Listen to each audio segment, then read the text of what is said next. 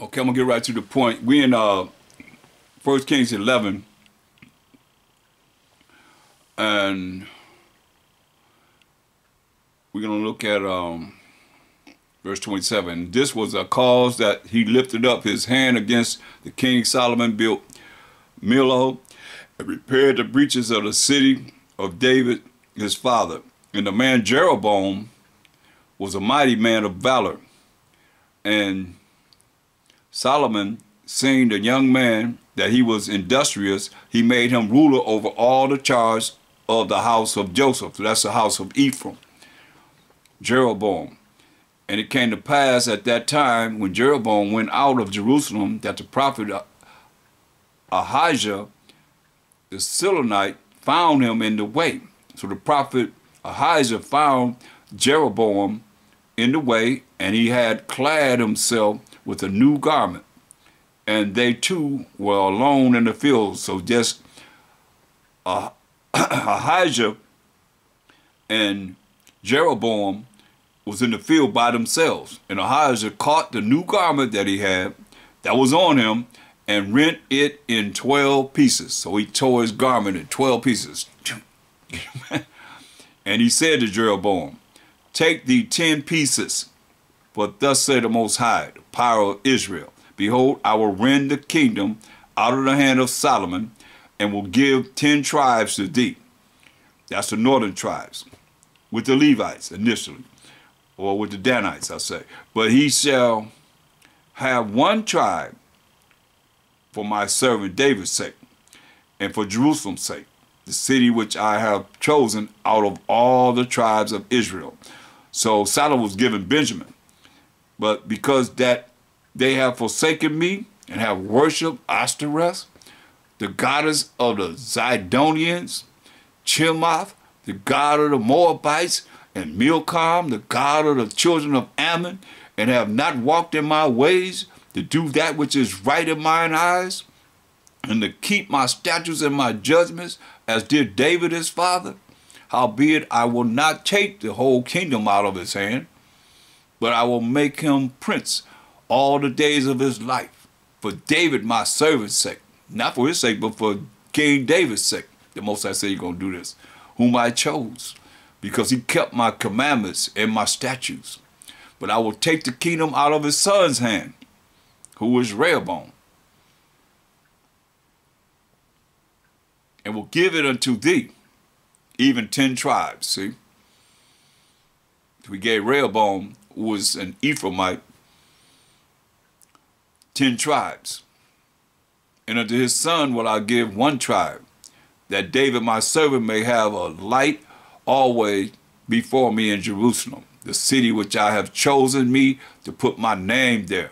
And I will take thee, and thou shalt reign according to all that thy soul desireth, and shall be king over Israel. And it shall be, if thou wilt hearken unto all that I command thee, talking to Jeroboam, the leader of the 10 tribes, the northern tribes, and will walk in my ways, and do that is right in my sight, to keep my statutes and my commandments, as David my servant did, that I will be with thee, and build thee a sure house, as I built for David, and will give Israel unto thee. That's the northern tribes called Israel.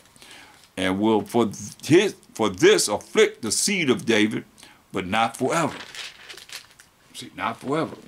Solomon sought therefore to kill Jeroboam. And Jeroboam arose and fled into Egypt unto Shishak, king of Egypt, and was in Egypt until the death of Solomon. And the rest of the acts of Solomon and all that he did, and his wisdom, are they not written in the book of the acts of Solomon? That's a book, the book of the acts of Solomon. And the time that Solomon reigned in Jerusalem over all Israel was 40 years. And Solomon slept with his fathers and was buried in the city of David his father. And Rehoboam, his son, reigned in his stead. So when you read the story, you read on, you see that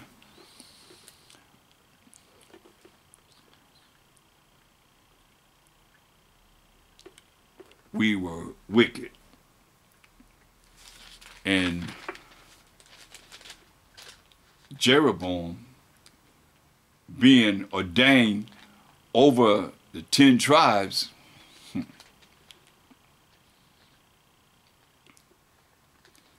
he made 2 calves.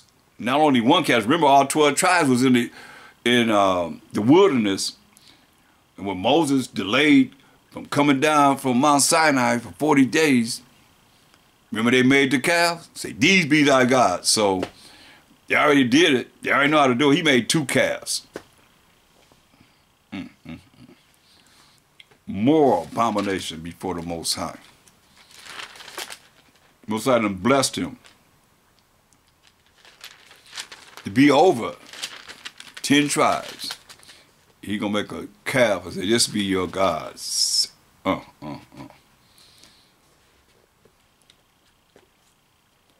there's a lot more I want to bring out, but especially going into how we start worshiping Baal, Canaanite idol,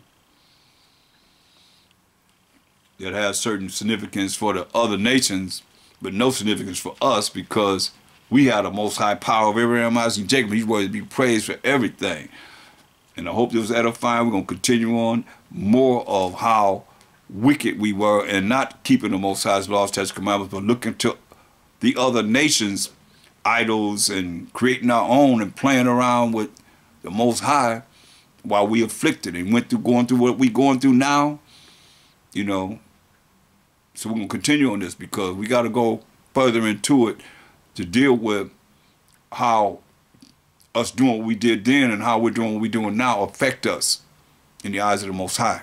And with that, I say Shalom, and all praise to the Most High power, Krum Most High, Krum MASHAYACH, YAHAWASHI, and Krum Yasharella, and I'm out. Shalom.